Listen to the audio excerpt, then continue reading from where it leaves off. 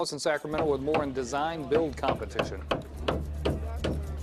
Hey there, guys. Good morning. Yeah, the good news is it's really loud out here, so I'm not going to be able to hear if you make fun of me. So that's number one. But take a look around. There are 33 years in the making out here doing these projects. There are 27 high schools participating, more than 400 kids. This is the biggest turnout they've ever had.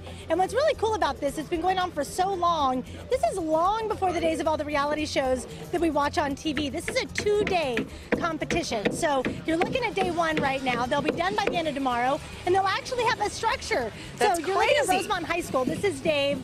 You guys have been able to construct these plans. You're seniors working on this since winter break, and now you're in the process of constructing your building. What are you guys making?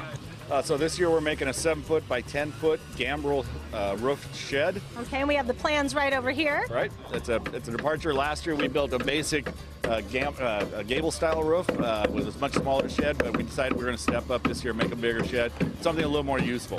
Okay, so this is great for the kids, such a hands-on learning experience. I want to walk over here because I understand that I am going to get to help a very little bit. Let's bring in Jordan because you've watched this happen now for several years.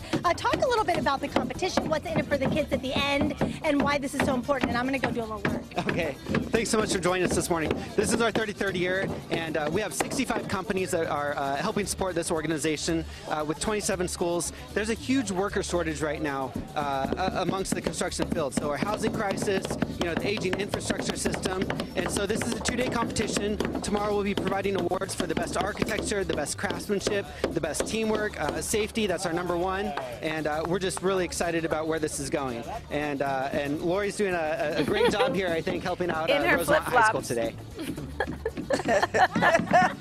Someone saw my flip-flops. Don't tell the safety guy out here. Oh, we read that right away. Don't tell him. Don't tell him. There are rules. That's why I'm only nailing just one little thing in right there. Such a rule breaker. They're better than high heels. Yeah, this is really cool, you guys. So there's a group out here building a greenhouse that they're donating back to a local elementary school. That's awesome. There's people building tiny homes for vets, a lot of different things. Good luck to everyone out here. I'll send it back to you in the studio. Awesome. So doing a rockin' awesome job, Lori.